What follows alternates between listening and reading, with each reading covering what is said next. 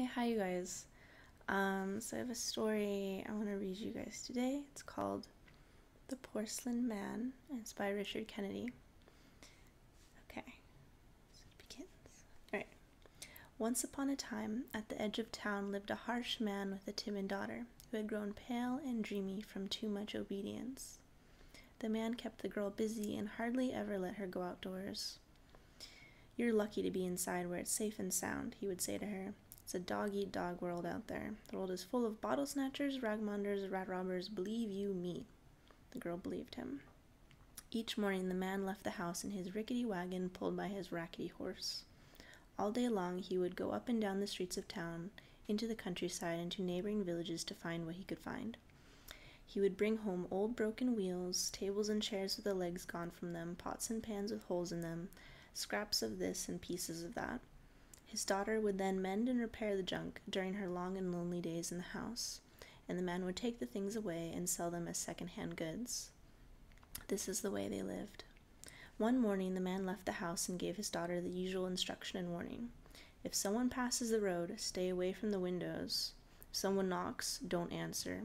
I could tell you terrible stories. Then he left, and the girl began to work on a broken lantern. Now this morning some good luck happened to the man.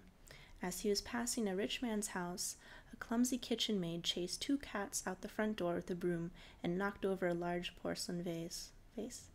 The vase rolled out the door and down the steps and path and shattered into pieces against a marble pillar near the roadway. The man stopped and watched. The maid closed the door, and the man waited there for 10 minutes. No one came out.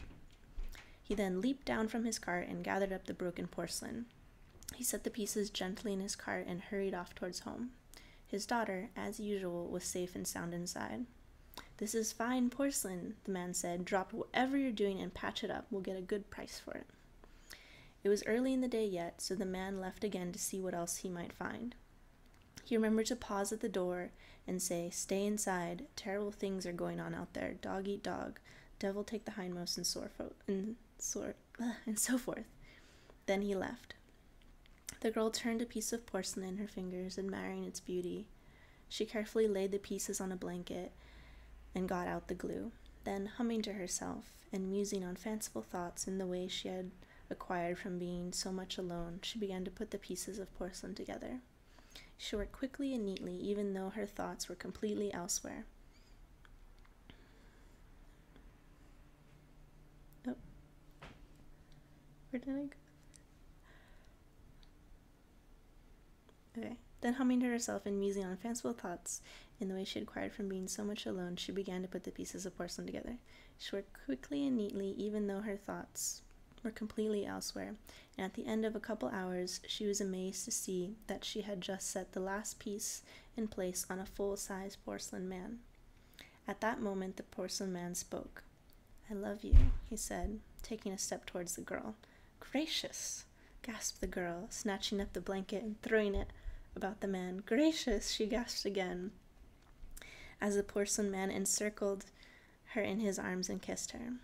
While this was happening, the girl's father returned to the house, and right at this moment he opened the door to the room. "Whoa!" he bellowed.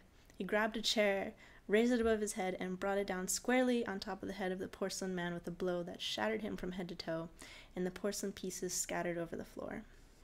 "God Almighty!" the man cried. "I've fractured his skull!" The girl let out a wail, and the man dropped to his knees, stunned with the catastrophe.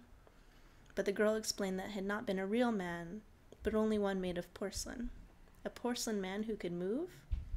"And he could talk as well," said the girl. "Fantastic," said the man. "Quick, put him together again before you forget how you did it. I'll make a cage for him and take him to the county fair. I'll charge $1 to see him. He can learn to dance. I'll make a big sign saying, 'See the dancing pot,' or something like that. I'll make thousands. Quick, put him together again." So the girl collected the pieces on the blanket and slowly began gluing them together again. Her father sat down and watched her for a while, but he found it to be boring and he dropped off to sleep. The girl worked on, very sad that the porcelain man would be taken away in a cage. She was so distressed by her thoughts that she did not notice until putting the last piece in place that she had built a small porcelain horse. And the horse neighed. The man woke up. "What's that?" he said. "That's no man, that's a horse. Now you'll just have to do it all over again, and this time, concentrate." Saying this, the man took up the chair over his head so as to smash the horse. But the horse said to the girl, "Quickly, jump on my back."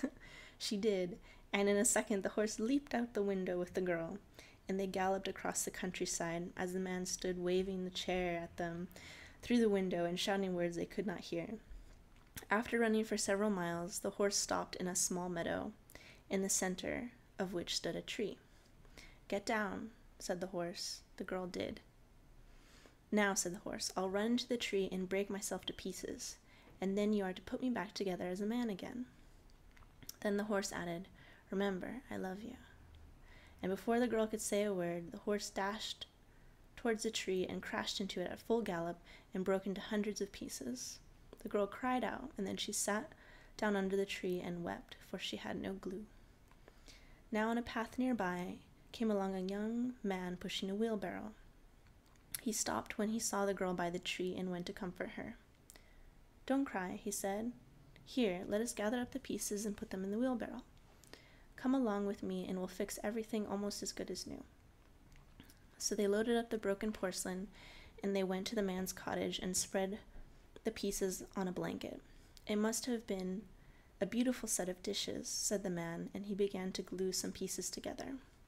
They talked as they worked and told each other about themselves. The girl admired how well and quickly the young man worked with his hands, and in a short while they had put together a dozen dishes, 8 saucers and teacups, 6 bowls, 2 large serving platters, a milk pitcher, and 2 small vases. They cooked supper then. Their eyes met often, and they moved about. Now and again their hands touched, and they brushed against each other, going to and fro. They set the table with the porcelain ware, and when they were eating, the girl's plate whispered to her, "I still love you." "Hush," she said. "I beg your pardon," the young man said. "Oh, nothing," said the girl, and they lived happily ever after. Okay, so I don't know what you guys thought of this, but I mean, on first look, it's just kind of like this kind of like silly, fanciful thing, and like, oh, porcelain man, and she turns in, I don't know, all these things. But then when you kind of look at it again, like at first I liked the girl because I'm like, okay, she like solves her problems creatively by making things. Like when she was lonely, she makes this porcelain man, and when she needed to like get away from this overbearing, controlling father figure, she makes this horse to like escape. And when she's trying to bond with, or maybe not trying to bond, but whatever, like with this boy that she meets, it's like she's making these dishes, and it's like this thing that they're doing together. But then if you think of like the porcelain is like this sentient being, and it's kind of like she's, especially in the end when he's like, or it, or whatever it is, I still love you, which the keyword is still, so it's like despite, I don't know if it's sad or if it's, I don't know what to make of this, but yeah, I still love you despite that now instead of a man, it's just like a set of plates that she eats off of, and he watches her bonding with this guy, and I don't know, so it's just kind of, and then it kind of clashes with the, and they lived happily ever after. Like normally that kind of ending is so cliche and whatever, but it's said right after this kind of tragic thing, so it's just different. I don't know, I mean, it's sad, but I liked it in a weird way, or like, I don't know. But yeah, and then the girl tries to like hide it. She's telling the plates to like hush up or whatever, basically, so this other guy doesn't see. And so it's just like, I don't know. I don't know what I make of this girl. But it was a fancy little story, so hopefully you guys liked it. But I don't know, what are your thoughts about these characters in the story? I'll let you reflect on that. Or, yeah, okay. Bye, you guys.